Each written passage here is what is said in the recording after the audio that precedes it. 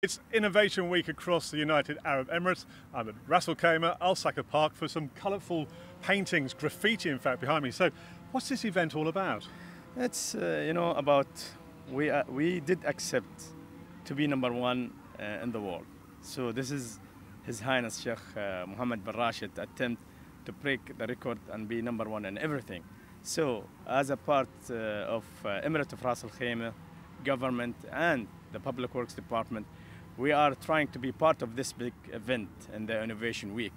And this is the second year in a row since His Highness Sheikh Mohammed did introduce the Innovation Week to the country in August 2015.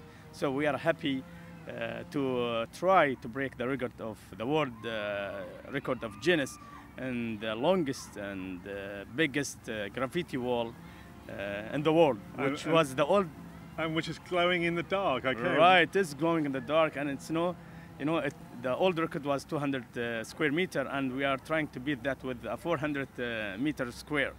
It's a very long wall because we have a section behind us, but it's going up into like a massive T shape with more graffiti behind us, more at the top end. So a lot of hard work going into this by a variety of artists. So right, how many people involved? It's more than 25 people is involved in this one, and it's from different countries of the world.